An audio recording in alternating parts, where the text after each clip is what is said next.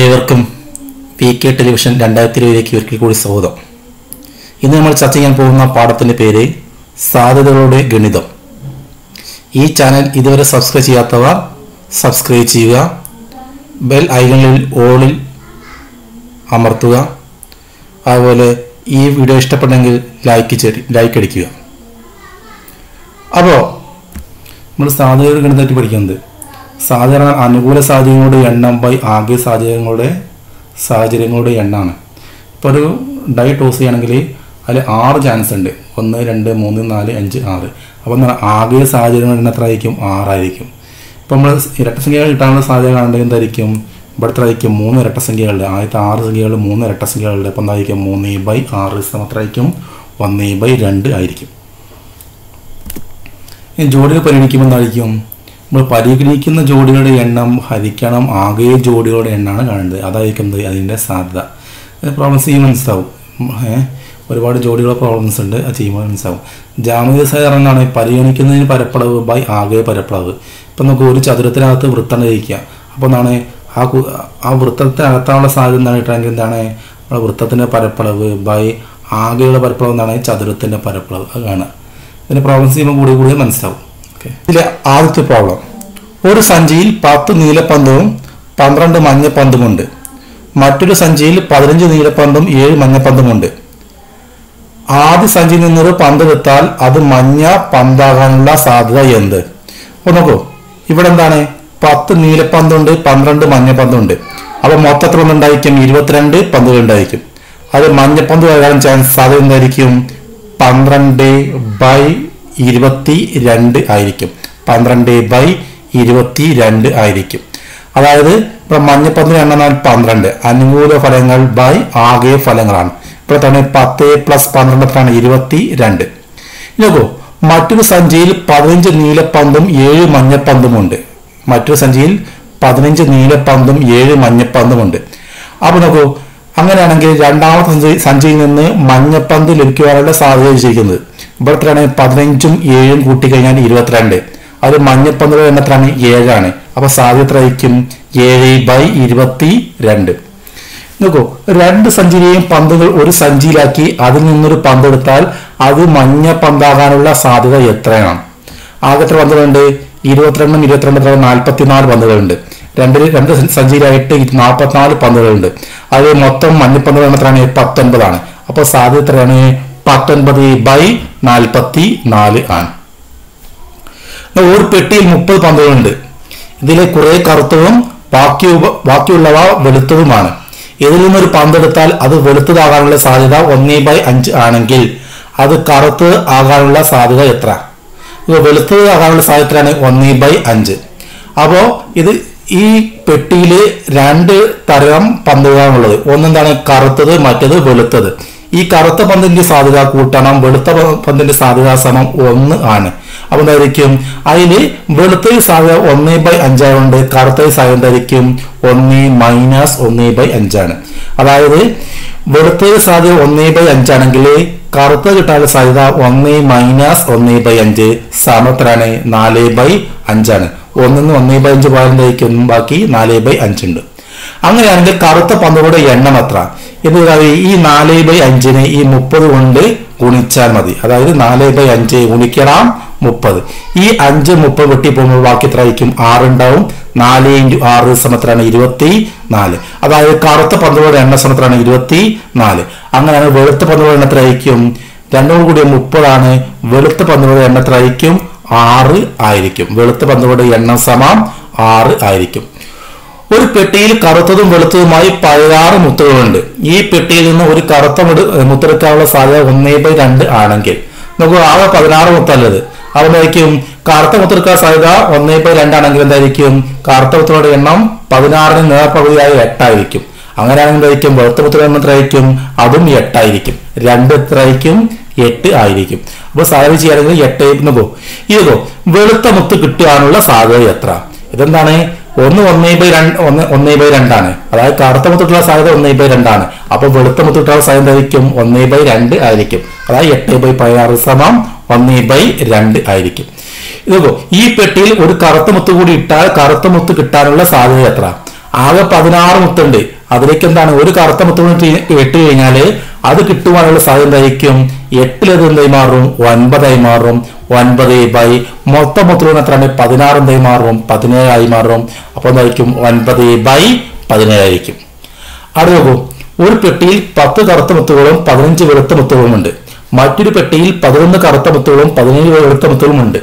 പെട്ടിയിലേക്ക് നോക്കാതെ ഓരോ മുത്തെടുത്താൽ ഒന്നാമത്തെ പെട്ടിയിൽ നിന്ന് കറുത്ത മുത്ത് കിട്ടുവാനുള്ള സാധ്യത എന്താണ്? അത് നോക്കൂ, ആദ്യം 10ഉം 15 മൊത്തം എത്ര? 25. അതിൽ കറുത്ത മുത്ത് എത്രയാണ്? 10. അപ്പൊ സാധ്യത എന്തായിരിക്കും? 10 ബൈ 25 ആയിരിക്കും. ആദ്യം പെട്ടി 1 തീയതി, അടുത്ത പെട്ടി 2 തീയതി. ഒന്നാമത്തെ എന്താണ്? കറുത്ത കിട്ടാൻ സാധ്യത എന്തായിരിക്കും? 10 ബൈ 25 സമം 2 ബൈ 5 രണ്ടാമത്തെ പെട്ടിയിൽ നിന്നും കറുത്ത മുത്ത് കിട്ടാനുള്ള സാധ്യത. രണ്ടാമത്തെ പെട്ടിയിൽ 11 കറുപ്പുണ്ട്, 17 വെളുപ്പുണ്ട്. ആകെ എത്ര ഉണ്ട്? 28 ഉണ്ട്. അതെന്താണ്? കറുത്ത് കിട്ടാനുള്ള സാധ്യത എന്തായിരിക്കും? 11 ബൈ 28. അത് നോക്കൂ, അപ്പൊ രണ്ടാമത്തെ ഉത്തരമായി. ആദ്യത്തെ രണ്ടാമത്തെ ഉത്തരമായി. അടുത്തതാണ് വെളുത്ത മുത്ത് കിട്ടാൻ ഏത് പെട്ടിയിൽ നിന്ന് എടുക്കുന്നതാണ് നല്ലത്? എന്തുകൊണ്ട്? വെളുത്ത മുത്ത് കിട്ടുവാൻ ഏത് പെട്ടിയിൽ നിന്ന് എടുക്കുന്നതാണ് നല്ലത്? എന്തുകൊണ്ട്? ഇവിടെ നോക്കൂ, 10 കറുപ്പുണ്ട്, 15 വെളുപ്പുണ്ട്. അപ്പൊ എന്തായിരിക്കും? മൊത്തം 25 ഉണ്ട്. അപ്പൊ എന്താണ്? വെളുത്ത മുത്ത് കിട്ടാനുള്ള സാധ്യത എന്തായിരിക്കും? വെളുത്ത മുത്ത് കിട്ടുവാനുള്ള സാധ്യത ഇത് 15 വെളുത്ത മുത്ത് ബൈ ആകെ മുത്തുകളുടെ എണ്ണം. അതായത് 15 ബൈ 25 സമത്തിലാണ്. ഇവിടെ 3x5 എഴുതാം, ഇവിടെ 5x5 എഴുതാം. അത് സിംപ്ലിഫൈ ചെയ്താൽ സമം 3 ബൈ 5 എന്ന് കിട്ടും. പെട്ടി 2 ആണെങ്കിൽ എന്തായിരിക്കും? 17 ബൈ 28. അതുപോ ഇതിന് ഏറ്റവും കൂടുതൽ സാധ്യതയുള്ളത് എന്നാണ് ചോദിക്കുന്നത്. അതായത് ഈ 17 ബൈ 28 ആണോ അതോ 3 ബൈ 5 ആണോ വലുത് എന്നാണ് നമ്മൾ ചെക്ക് ചെയ്യേണ്ടത്. അതായത് 15 ബൈ 25 ആണോ 17 ബൈ 28 ആണോ വലുത് എന്നാണ് ചെക്ക് ചെയ്യേണ്ടത്. ഞാൻ ആദ്യം 15 ബൈ 25ഉം 17 ബൈ 28 എഴുതി. അതിനുശേഷം ഇത് ക്രോസ് ആയി ഗുണിച്ചു, അങ്ങോട്ടും ഇങ്ങോട്ടും ഗുണിച്ചു. ആകുമ്പോൾ മാറി. അങ്ങനെ ആകുമ്പോൾ ഇവിടെ നിന്നുണ്ടാവും 15 × 28, അതുപോലെ 17 × 25. ഇത് ഗുണിച്ചാൽ കിട്ടും 420. ചെറുതാണ് 425. അതായത് ഈ 17 ബൈ 28 ആണ് എന്ത്? വലിയ സംഖ്യ. അപ്പോൾ എന്തായിരിക്കും? രണ്ടാമത്തെ പെട്ടിയിൽ നിന്ന് വെളുത്ത മുത്ത് എടുക്കുമ്പോഴാണ് സാധ്യത കൂടുതൽ കേട്ടോ. അപ്പോൾ ഈ 2 പെട്ടിയിൽ നിന്നും മുത്ത് എടുക്കുകയാണെങ്കിൽ വെളുത്ത മുത്ത് കിട്ടുവാനുള്ള സാധ്യത ഏറ്റവും കൂടുതൽ എവിടെയാണ്? രണ്ടാമത്തെ പെട്ടിയാണ്, പെട്ടി 2. അടുത്തത് 1 മുതൽ 6 വരെയുള്ള സംഖ്യകൾ എഴുതിയ 2 പകിടകൾ ഒന്നിച്ചുരുട്ടുന്നു. മുകളിൽ വരുന്ന സംഖ്യകളുടെ ഗുണനഫലം 36 ആകാനുള്ള സാധ്യത ഉണ്ട്. നമുക്കറിയാം, ആദ്യം എന്താണ്? 6 സംഖ്യകള് പകിടകള് ഈ പാമ്പും കൂടുതലേക്ക് കട്ട ഉദ്ദേശിക്കുന്നത്. ആകെ 6 സംഖ്യകളുണ്ട്, മറുഭാഗത്ത് 6 സംഖ്യകളുണ്ട്. അപ്പൊ ആകെ ജോഡികൾ എന്തായിരിക്കും? 6 × 6 സമത്രമായിരിക്കും 36.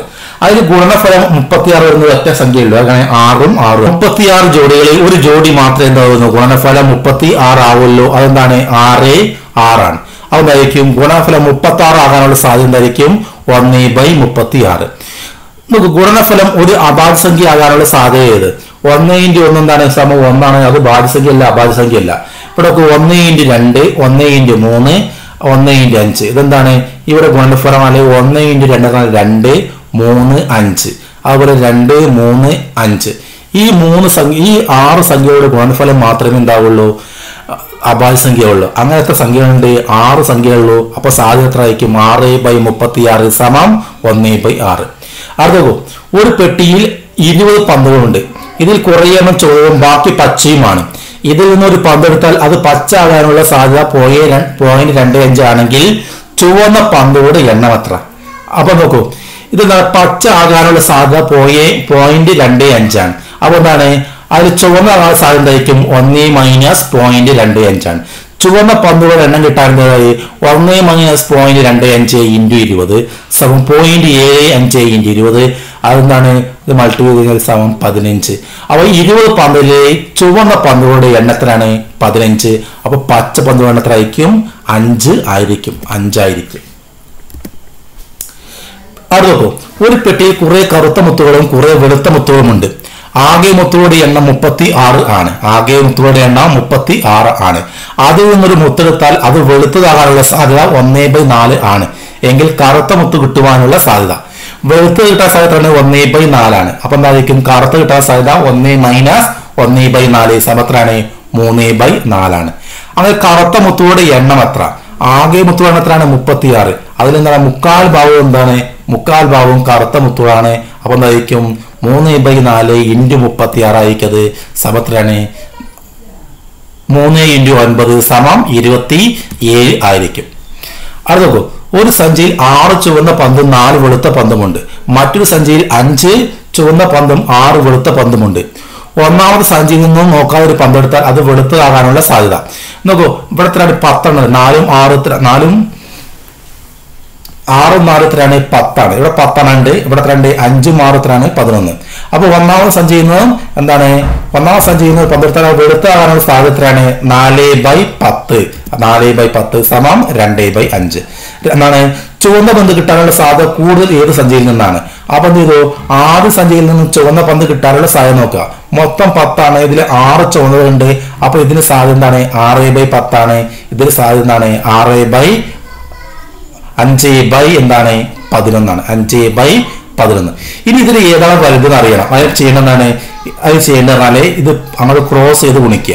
അപ്പൊ 6 × 11 66, 10 × 5 50. അപ്പൊ 66 വലുതാണ് 50.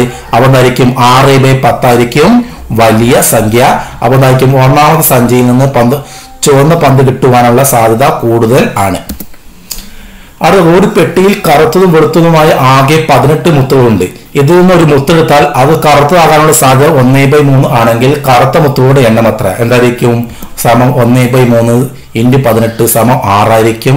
ആകെ 18 മുത്താണ്. അതിൽ 6 കറുത്ത മുത്താണ്. ഇപ്പം വെളുത്ത എത്ര ആയിരിക്കും? 12 ആയിരിക്കും.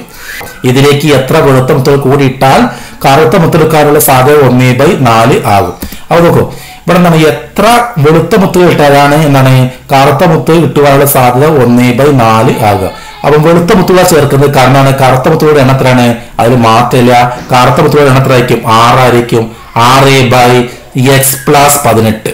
അപ്പൊ നോക്കൂ, ഇവിടെ ഏത് സംഖ്യ ആകുമ്പോഴാണ് 6 ഈ സംഖ്യ 1/4 ആകുന്നത്? നമുക്കറിയാം 6/24 ആണ്. എന്താകുക? 1/4 ആണ്. അപ്പൊ x എത്ര ആയിരിക്കണം? 6 ആയിരിക്കണം. അപ്പൊ എത്രയാണ്? 6 വെളുത്ത മുത്തുകൾ ഇതിലേക്ക് ചേർത്താലാണ് സാധ്യത 1/4 ആകുക. ഒരു പെട്ടിയിൽ 8 കറുത്ത മുത്തുകളും 11 വെളുത്ത മുത്തുകളും ഉണ്ട്. മറ്റൊരു പെട്ടിയിൽ 9 കറുത്ത മുത്തുകളും 6 വെളുത്ത മുത്തുകളും ഉണ്ട്. 2 പെട്ടിയിൽ നിന്നും ഓരോന്ന് വീതം എടുക്കുന്നു. 2 മുത്തും കറുത്തതാകാനുള്ള സാധ്യത എത്രയാണ്? ഇവിടെ 8 കറുത്തതുണ്ട്. ഇവിടെ എന്താണ്? 9 കറുത്തതുണ്ട്. അപ്പൊ എന്തായിരിക്കും? 2 മുത്തും കറുത്താകാൻ സാധ്യതയാണ്. അപ്പൊ എന്താ? അവ തമ്മിൽ ഗുണിച്ചാൽ മതി. നോക്കൂ, ആദ്യം 8 കറുത്ത മുത്തും 12 വെളുത്ത മുത്തുമുണ്ട്. ഇവിടെ 9 കറുത്ത മുത്തും 6 വെളുത്ത മുത്തുമുണ്ട്. അപ്പൊ അത് തുക കാണണം. എത്രയാണ്? ഇവിടെ 20 ഉണ്ട്. ഇവിടെ എത്ര ഉണ്ട്? 15 ഉണ്ട്. ആകെ ജോഡി എണ്ണത്രയായിരിക്കും 20 × 15 ആണ്. അത് 2 മുത്ത് കറുത്താകാനുള്ള സാധ്യത എന്താണ്? 8 × 9 അതാണ് 72 എത്ര ആയിരിക്കും? 20 × 15. അത് 8 × 9/20 × 15 സമം 6/25. നോക്കൂ, ഒരു കറുത്തതും ഒരു വെളുത്തതും മാത്രം കിട്ടാനുള്ള സാധ്യത എന്താണ്?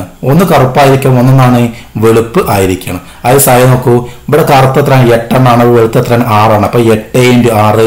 ഇവിടെ എന്താണ്? വെളുത്ത് 12 ആണ്. ഇവിടെ എന്താണ്? കറുത്ത എത്രയാണ്? 9 ആണ്. 12 × 9 സമം എത്രയാണ്? 48 + 108/20 × 15. സിംപ്ലിഫൈ ചെയ്താൽ 13/25 എന്ന് കിട്ടും. 13/25 കിട്ടും. നോക്കൂ, അടുത്ത AB എന്നിങ്ങനെ 2 ചെറിയ പെട്ടികൾ. എയിൽ 9 വെളുത്ത മുത്തും 8 കറുത്ത മുത്തുമുണ്ട്. ബിയിൽ 7 വെളുത്ത മുത്തുകളും 8 കറുത്ത മുത്തുകളുമുണ്ട്. ഒരു പെട്ടിയിൽ നിന്ന് ഒരു മുത്തെടുക്കണം. ഓരോ പെട്ടിയിൽ നിന്നും വെളുത്ത മുത്ത് കിട്ടുവാനുള്ള സാധ്യത. ഇവിടെ നോക്കൂ, എയിൽ 9 വെളുത്ത മുത്തും 8 കറുത്ത മുത്താണ്. അപ്പൊ ആകെ മുത്തുകൾ എത്രയാണ്? 17 ആണ്. അത് വെളുത്ത മുത്ത് കിട്ടാൻ സാധ്യത എന്താണ്? 9/17. അതുപോലെ അടുത്തതായിരിക്കും വെളുത്ത മുത്തിന്റെ സാധ്യത ആയിരിക്കും 7/7+8. അതായത് 7/15 ആയിരിക്കും. അപ്പോൾ ഓരോ പെട്ടിയിൽ നിന്ന് വെളുത്ത മുത്ത് കിട്ടാനുള്ള സാധ്യത നമുക്ക് കിട്ടി. ബിയിലേക്ക് ഒരു വെളുത്ത മുത്തും ഒരു കറുത്ത മുത്തും കൂടി ഇട്ടതിന് ശേഷം ഇതിൽ നിന്ന് ഒരു മുത്തെടുത്താൽ അത് വെളുത്തതാകാനുള്ള സാധ്യതയുണ്ട്. ഇപ്പോൾ ബിയിൽ ആകെ ഉള്ളത് എത്രയാണ്? ആകെ 15 മുത്തുകളുള്ളത്. അതായത് 7ഉം 8ഉം 15. അതിലേക്ക് 2 മുത്തുകൾ കൂട്ടിയിടുമ്പോൾ മൊത്തം മുത്തുകളുടെ എണ്ണം എത്രയായി മാറും? 17 മാറും. അപ്പോൾ അങ്ങനെ ഇട്ടതിന് ശേഷം ഇതിൽ നിന്ന് ഒരു മുത്തെടുത്താൽ വെളുത്തതാകാനുള്ള സാധ്യതയ്ക്കുന്നത്. അപ്പോൾ എന്താണ്? ഒരു വെളുത്ത എണ്ണം കൂട്ടിയ അപ്പം എന്തായി മാറും? 7 എത്രയായി മാറും? 8 മാറും. ഈ 15 എത്രയായി മാറും? 17 മാറും. അതായത് ബി എന്ന പെട്ടിയിലേക്ക് 2 മുത്തുകൾ ചേർക്കാൻ പോവുകയാണ്. അതിൽ ഒരു കറുത്ത മുത്തും ഒരു വെളുത്ത മുത്താണ്. അപ്പോൾ സാധ്യത എത്രയും മാറും? 8/8 + 9 = 8/17 ആയി മാറും. അടുത്ത നോക്കൂ, ഒരു സഞ്ചിയിൽ 1 മുതൽ 10 വരെയുള്ള സംഖ്യകൾ എഴുതിയ കടലാസ് കഷ്ണങ്ങളും മറ്റൊരു സഞ്ചിയിൽ 5, 10, 15 എന്നീ സംഖ്യ എഴുതിയ 3 കടലാസ് കഷ്ണങ്ങളുമുണ്ട്. കണ്ണടച്ച് ഓരോ സഞ്ചിയിൽ നിന്നും ഒരു കടലാസ് കഷ്ണങ്ങൾ എടുത്താൽ രണ്ടും ഇരട്ടസംഖ്യകളായി വരുന്ന ജോഡികൾ എഴുതുക. രണ്ടും ഇരട്ടസംഖ്യകളായി ജോഡി എഴുതുക. ഇപ്പോൾ നമുക്ക് 1 മുതൽ 10 വരെയുള്ളതിൽ മറ്റു സംഖ്യകളാണ് 5, 10, 15. അപ്പോൾ രണ്ട് ഇരട്ടസംഖ്യ പറഞ്ഞാൽ ഇവിടെ എന്തായിരിക്കും? ഇവിടെ 10 മാത്രമേ ഉണ്ടാവുള്ളൂ. ഈ ഭാഗത്ത് നിന്നാണ് 2, 4, 6, 8 ഉണ്ടാവും. അപ്പോൾ നമുക്ക് 2, 10, അടുത്ത് 4, 10, 6, 10, 8, 10, 10, 10 എഴുതാം. അപ്പോൾ ഇത്രയും എന്താണ് ജോഡികൾ ഉണ്ടാവും, 5 ജോഡികൾ ഉണ്ടാവും. ഇനി നോക്കൂ, ഏതെങ്കിലും ഒരെണ്ണം ഒറ്റ സംഖ്യ ആകുന്നതിനുള്ള സാധ്യത എത്ര? ഏതെങ്കിലും ഒരെണ്ണം ഒറ്റ സംഖ്യ ആകുന്നതിനുള്ള സാധ്യത എത്ര? ഇവിടെ നോക്കൂ, ഇവിടെ എന്താണ്? ഇവിടെ 10 സംഖ്യകളുണ്ട്, 10 എണ്ണം ഉണ്ട്. ഇവിടെ എത്ര ഉണ്ട്? 3 എണ്ണം ഉണ്ട്. അപ്പോൾ മൊത്തം ജോഡികൾ എത്രയാണ്? 10 × 3 എത്രയാണ്? 30. ആ 30 എണ്ണത്തിൽ രണ്ടും ഇരട്ട സംഖ്യകളായിരുന്ന എത്ര ഉണ്ട്? 5 ഉണ്ട്. അപ്പോൾ എന്താ പറയുക? 30 ന്ന് 5 കുറച്ച് എത്രയാണ്? 25. ഈ 25 ജോഡികൾ പ്രത്യേകം എന്തായിരിക്കും? ഈ 25 ജോഡികൾ പ്രത്യേകം പറഞ്ഞാൽ രണ്ടും ഒറ്റ ഉണ്ടായിരിക്കും, ഒരെണ്ണം ഒറ്റ ആയിട്ടുണ്ടാവും. അതായത് ഈ മൊത്തം 30 ജോഡികൾ ഉണ്ടെങ്കിൽ ആ 30 ജോഡികൾ 3 വിഭാഗം വരികയാണ്. എന്താണ്? ചില ജോഡികൾ 2 ഇരട്ടായിരിക്കും, 2 ഒറ്റയായിരിക്കും, ഒരെണ്ണം എന്തായിരിക്കും? ഒരെണ്ണം ഏതെങ്കിലും ഒരെണ്ണം എന്തായിരിക്കും? ഒറ്റയായിരിക്കും, മറ്റത് ഇരട്ടയായിരിക്കും. ഈ രൂപത്തിലാണ് ഈ 30 ജോഡികളെ 3 വിഭാഗമായിട്ട് തിരിക്കുക. അതിൽ ഇരട്ടകൾ മാത്രമേ വരുന്നത് 5 എണ്ണം ഉണ്ട്. ബാക്കി എത്ര എണ്ണം? ബാക്കി 25 എണ്ണം പറയുമ്പോൾ എത്രയായിരിക്കും? ബാക്കി 25 എണ്ണം അതിൽ ഒന്നെങ്കിൽ എന്തായിരിക്കും? ആ 25കളിൽ ഒന്നെങ്കിൽ ഒന്ന് ഒറ്റയായിരിക്കും, 2 ഒറ്റയായിരിക്കും, അല്ലെങ്കിൽ ഏതെങ്കിലും ഒരെണ്ണം ഒറ്റയായിരിക്കും. അപ്പം എന്താണ് സാധ്യത? 30 - 5/30 = 25/5 × 2 × 3 അവസാനം 5/6 എന്ന് കിട്ടും. ഓക്കെ, ഈ പെട്ടിയിൽ 20 ചുവന്ന മഷിപ്പേനകളും 50 നീല മഷിപ്പേനകളുണ്ട്. 30 കറുപ്പാണ്. അപ്പോൾ മഷിപ്പേനയുണ്ട്. അപ്പോൾ എടുത്തു കഴിഞ്ഞാൽ കറുപ്പ് മഷിപ്പേന ആകാനുള്ള സാധ്യത വയ്ക്കുന്നത് ഇവിടെ എത്ര ഉണ്ട്? 30 ഉണ്ട്. അപ്പോൾ 30/, ടോട്ടൽ അതാണ് 30/100 = 0.3. അവിടെ നീല മഷിപ്പേനയോ കറുപ്പ് മഷിപ്പേനയോ ആകാനുള്ള സാധ്യത എത്രയായിരിക്കും? ഇവിടെ നീല 50 ആണ്, കറുപ്പ് എത്രയാണ്? 30 ആണ്. അപ്പോൾ 50 + 30 എത്രയാണ്? 80. 80/100 അല്ലേ? 80/100 = 0.8. 80/100 = 0.8. ഇനി ചുവപ്പ് മഷിപ്പേന ആകാതിരിക്കാനുള്ള സാധ്യത, ചുവപ്പ് മഷിപ്പേന ആകാതിരിക്കാനുള്ള സാധ്യത ഉണ്ട് അല്ലേ? ചുവപ്പ് ആകാൻ പാടില്ല. അത് നോക്കൂ, അതെന്തായിരിക്കും? ചുവപ്പ് ആകാതിരിക്കാനുള്ള സാധ്യത പറഞ്ഞാൽ എന്തായിരിക്കണം? അതെന്തായിരിക്കും? ഒന്നുകിൽ നീല ആയിരിക്കണം, അല്ലെങ്കിൽ എന്തായിരിക്കണം? കറുപ്പും ആയിരിക്കണം. അതിന് സാധ്യത നമ്മൾ കണ്ടിട്ടുണ്ട് 0.8 അല്ലേ? അപ്പോൾ എന്തായിരിക്കും? ആൻസർ എന്തായിരിക്കും? 0.8 ആയിരിക്കും. ഇതേ ഉത്തരം തന്നെ വീണ്ടും വരും. ഇവിടെ ചുവപ്പ് മഷിപ്പേനയാകാതിരിക്കാനുള്ള സാധ്യത ഇത് പറഞ്ഞാൽ എന്താണ്? ചുവപ്പ് പറഞ്ഞാൽ നീലയോ കറുപ്പാകണം. നീലയോ കറുപ്പാകാനുള്ള സാധ്യത എന്താണ്? 0.8 ആണ്. ഓക്കെ, അപ്പം ഇതിൽ രണ്ടിനും ഒരേ ഉത്തരമാണ്. എത്രയാണ്? സമം എന്താണ്? 80/100 = 0.8 ആയിരിക്കും. അറിയോ, ഒരു പാത്രത്തിൽ 6 കറുത്ത മുത്തുകളും 8 ചുവന്ന മുത്തുകളും 10 വെളുത്ത മുത്തുകളുമുണ്ട്. മറ്റൊരു പാത്രത്തിൽ 9 കറുത്ത മുത്തുകളും 6 ചുവന്ന മുത്തുകളും 5 വെളുത്ത മുത്തുകളുമുണ്ട്. പാത്രങ്ങളിലേക്ക് നോക്കാതെ 2 പാത്രങ്ങളിൽ നിന്നും ഓരോ മുത്തു വീതം എടുത്താൽ ഏത് പാത്രത്തിൽ നിന്ന് മുത്തെടുക്കുമ്പോഴാണ് ചുവന്ന മുത്ത് കിട്ടാനുള്ള സാധ്യത കൂടുതലുണ്ടാകുന്നത്? രണ്ടും ഒരേ നിറമുള്ള മുത്ത് കിട്ടാനുള്ള സാധ്യത എത്ര? ഒരു കറുത്ത മുത്ത് കിട്ടാനുള്ള സാധ്യത എത്ര? അപ്പോൾ നോക്കൂ, ആദ്യത്തെ എത്ര? 24 മുത്തുകളുണ്ട്. രണ്ടാമത്തെ പാത്രത്തിൽ മുത്തുകളുണ്ട് 20 മുത്തുകളുണ്ട്. അപ്പൊ ചുവന്ന മുത്ത് കിട്ടാനുള്ള സാധ്യത കാണണം. ഇവിടെ 8 ചുവന്നതാണ്. അപ്പൊ എന്താണ്? അത് സാധാരണ 8/24 ഇവിടെ 6 ചുവന്നതാണ്. അപ്പൊ സാധ്യത ആയിരിക്കും 6/20 ആയിരിക്കും. ഓക്കെ, അപ്പൊ 8/24 സമത്രാണ് 1/3. അടുത്ത് 6/20 പറയുമ്പോഴായിരിക്കും 3/10. അടുത്താണ് ഏത് പാത്രത്തിൽ മുത്തെടുക്കുമ്പോഴാണ് ചുവന്ന മുത്ത് കിട്ടാനുള്ള സാധ്യത കൂടുതൽ? ഇവിടെ ആദ്യത്തെ 10/30 രണ്ടാമത്തെ 9/30. അപ്പോൾ എന്താണ് സാധ്യത? ഏറ്റവും കൂടുതൽ എന്താണ്? ഒന്നാമത്തേതിനാണ്. അത് രണ്ടും ഒരേ നിറമുള്ള മുത്ത് കിട്ടാനുള്ള സാധ്യത ഇവിടെ നോക്കൂ. ഒരേ നിറം പറയുമ്പോൾ 6 × 9, 6 കറുപ്പും 6 കറുപ്പും. ഇവിടെ 8 ചുവപ്പും 6 ചുവപ്പും. അപ്പോൾ 8 × 6. അടുത്ത് 10 വെളുപ്പും 5 വെളുപ്പും എന്നാണ് 10 × 5 സമത്രയായിരിക്കും 54 + 48 + 50 / 24 × 20. അപ്പം എന്തായിരിക്കും 152 / 24 × 20 സമത്രയായിരിക്കും 4 × 38 സമത്രയായിരിക്കും 19 / 60 ആയിരിക്കും. അടുത്ത ഒരു കറുത്ത മുത്തെങ്കിലും കിട്ടാനുള്ള സാധ്യത എത്ര? ഒരു കറുത്ത മുത്തെങ്കിലും കിട്ടാനുള്ള സാധ്യതയാണ്. അതിനർത്ഥം എന്താണ്? ഉണ്ടാകണമെങ്കിൽ ഒരു കറുത്ത മുത്തെങ്കിലും കിട്ടാനുള്ള സാധ്യത വയ്ക്കുന്നത്. അത് പറഞ്ഞാൽ എന്താണ്? 1 - കറുത്ത മുത്ത് കിട്ടാതിരിക്കാനുള്ള സാധ്യത അല്ലേ? അല്ലെങ്കിൽ എന്ത് ചെയ്യാം? നമുക്ക് കറുത്ത മുത്ത് മാത്രം വരെ കേസ് നോക്കാം. 6 × 9 അതുപോലെ ഇതെന്താ ജോഡി നോക്കുമ്പോൾ രണ്ടൊന്നാണ് കറുപ്പാണ്. ഈ കറുപ്പും ഈ ചുവപ്പ് എടുത്തു. അപ്പം എന്താണ്? 6 × 6. അടുത്തെന്താണ്? 6 × 5. ഇതാണ് കണ്ടത്. അപ്പോൾ നമുക്ക് 6 × 9 + 6 × 6 + 6 × 5 ആകെ വരുന്നത് 20 × 24. അത് ഒഴിച്ച് വരുമ്പോൾ 54 + 36 + 30 / 20 × 24 120 / 20 × 24 സിംപ്ലിഫൈ ചെയ്യുമ്പോൾ എന്തായിരിക്കും? സിംപ്ലിഫൈ ചെയ്യുമ്പോൾ 1/4 കിട്ടും. നോക്കൂ, 10 എയിൽ 20 ആൺകുട്ടികളും 15 പെൺകുട്ടികളും ഉണ്ട്. 10 ബിയിൽ 15 ആൺകുട്ടികളും 15 പെൺകുട്ടികളും ഉണ്ട്. ഗണിതോത്സവത്തിൽ പങ്കെടുക്കാൻ 10 എയിൽ നിന്നും 10 ബിയിൽ നിന്നും ഓരോ കുട്ടിയും വീതം തിരഞ്ഞെടുക്കുകയാണെങ്കിൽ രണ്ടും ആൺകുട്ടികളാകാനുള്ള സാധ്യത എത്ര? രണ്ടും ആൺകുട്ടികളാകാനുള്ള സാധ്യത. അപ്പോൾ എന്ത് നമ്മൾ ഇവിടെ 20 ആൺകുട്ടികളുണ്ട്, ഇവിടുത്തെ 15 ആൺകുട്ടികളുണ്ട്. അപ്പം ആൺകുട്ടിയെ ജോഡി എത്രയാണ്? 20 × 15. ആദ്യത്തെ ടോട്ടൽ എത്രയായിരിക്കും? 35. ഇവിടുത്തെ 30. അപ്പം എന്തായിരിക്കും? അപ്പം 35 30 ടോട്ടൽ. അപ്പം 35 × 30 ജോഡികൾ ഉണ്ടാക്കാം.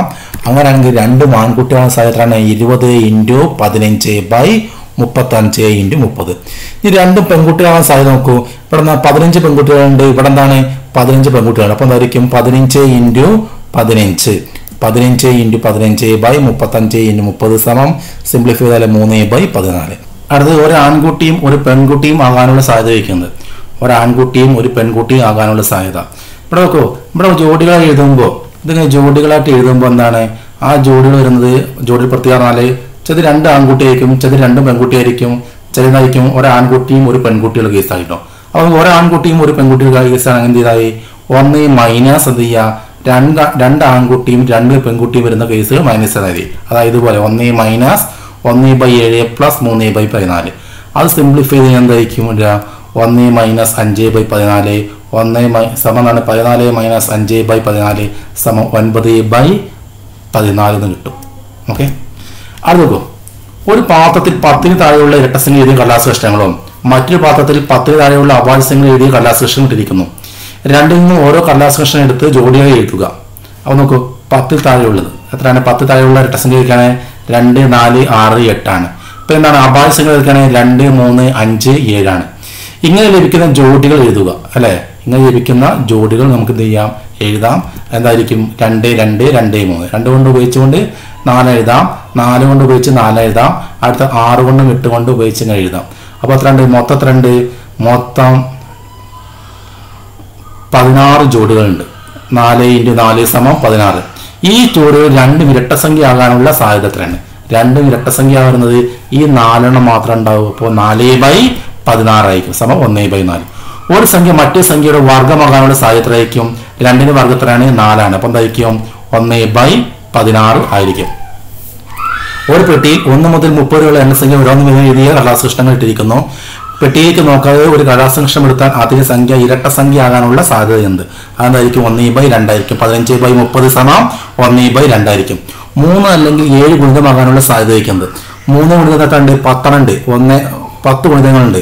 3ന് 10 ഗുണിതങ്ങൾ 1 മുതൽ 30 വരെയുണ്ട്. 7 4 ഉണ്ട്, പക്ഷെ 21 ആണ് 3ന്റെയും 7ന്റെയും ഗുണിതമാണ്. അപ്പോൾ മൊത്തം 14 ഉണ്ടായിരിക്കും. 14 കുറച്ചാൽ 13 ഉണ്ടായിരിക്കും. 13 എന്തായിരിക്കും? 13/30 ആയിരിക്കും. ഒരു അഭാജ്യസംഖ്യ ആകാനുള്ള സാധ്യത എന്തായിരിക്കും? അതായത് 1 മുതൽ 30 വരെയുള്ള അഭാജ്യസംഖ്യ എഴുതി 12 ആയിരിക്കും. അതിന് സാധ്യത എന്താണ്? 10/30 1/3. അതായത് ആദ്യത്തെ 30 സംഖ്യകളിൽ വരുന്ന അഭാജ്യസംഖ്യയാണ് എഴുതിയിരിക്കുന്നത്.